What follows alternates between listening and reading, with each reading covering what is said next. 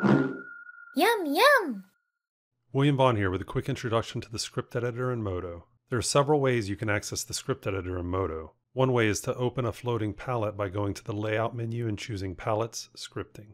I prefer to access the script editor using the scripting viewport in the lower Layout window, using the Alt spacebar hotkeys and choosing the scripting icon. The script editor is divided into two parts. You can use the display icons on the top bar to toggle each pane's visibility. The input pane is located on bottom and is used to type in and execute your Python statement. You can adjust the size of the text using the increase and decrease options on the top right. To run the current script, simply use Ctrl-Enter or click the Run icon on the top bar. The output pane is located at the top of the editor and displays the statements and their outputs after the statement is executed. To clear the output pane, click the Clear Output button on the top bar or use the keyboard shortcut Ctrl-Backspace. You can load an existing script into the output pane as reference using the Source a Script button, or load the script into the input pane using the Load Script button.